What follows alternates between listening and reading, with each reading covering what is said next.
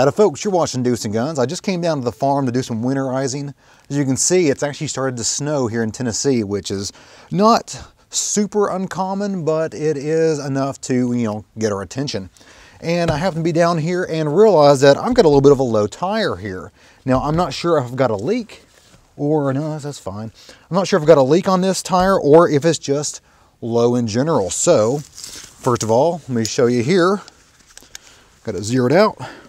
I go about 20, around 20 PSI, there we go. About 20 PSI or so, and it, of course, should be about 50. So I'm gonna use the onboard air compressor and we're gonna pump her back up. And here's the view underneath the dash on the passenger side here. We've got the air system. I'm gonna plug right in there. There we go. And there's a switch right here, a little valve right here. You turn that on. It's pretty stiff. There we go. And we have air now into the system. Okay, back around to the driver's side tire, and we have air ready to go. So go ahead and disconnect that. Connect my gauge here and tire filler, and we'll be ready to roll here.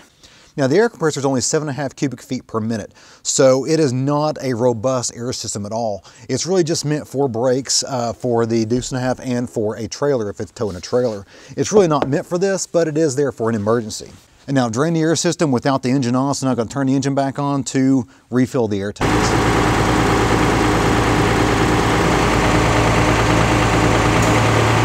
All right, 50. We're good. And here's one of the rear Deuce tires, and you can see the valve stem is facing the wrong direction. It's facing toward the center of the truck, which is not very conducive to checking it on a regular basis or filling it. And that's why we have a setup here where you can hook the valve into there, which goes like so. Here's a close-up view of that where you can see where I just take the tire check there and pull back, and we got about 35 PSI or so. So we're not too bad, but I will go ahead and top everything off while we're at it. Alrighty folks, I got everything taken care of as far as the tires go at least. They're all put to 50 PSI, which is where you want to be at when you're driving around under normal conditions on the road, a little bit off the road, but not in snowy conditions or muddy conditions where you really want to lower those the tire pressure down to, I don't know, 20 PSI or so to really bite into the, the mud or snow or whatever.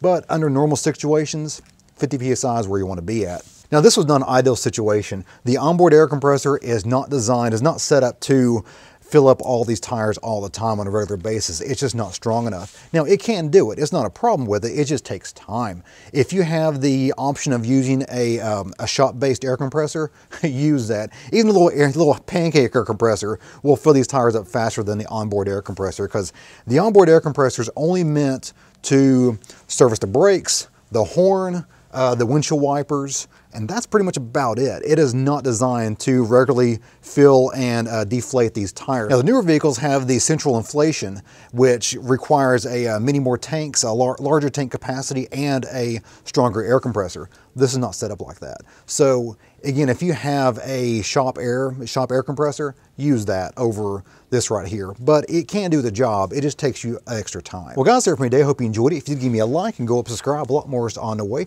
And remember, I do a live stream every Tuesday around 7 p.m. Usually it's going to be about firearms. During the winter, it's going to be about firearms or anything else I can think of in the bunker. During the summer, I'll probably take you guys out shooting and maybe even driving around in Deuce and a half. But until it's light enough to do that at 7 p.m., I will not be able to do that. As always, if you have any comments, questions, or show what it is, leave that in the comment box below the video. And as always, you guys have a great day. See ya.